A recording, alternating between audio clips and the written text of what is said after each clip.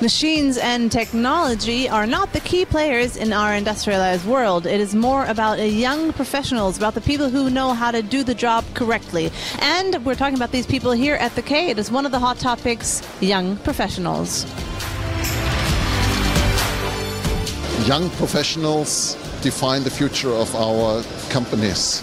And we, as Craft Maffei, put a lot of attention to attract young professionals by presenting ourselves in the best way we can as a company which knows where to go in the future and which has a future for people working for the company.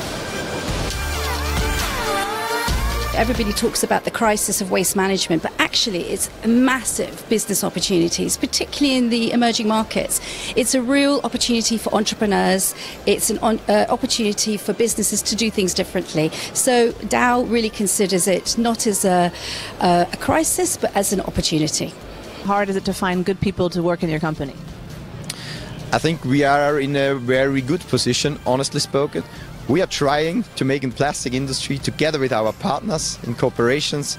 We're trying to making the plastic industry better through recycling. And that's what our passion is, and that's what I love here at my work.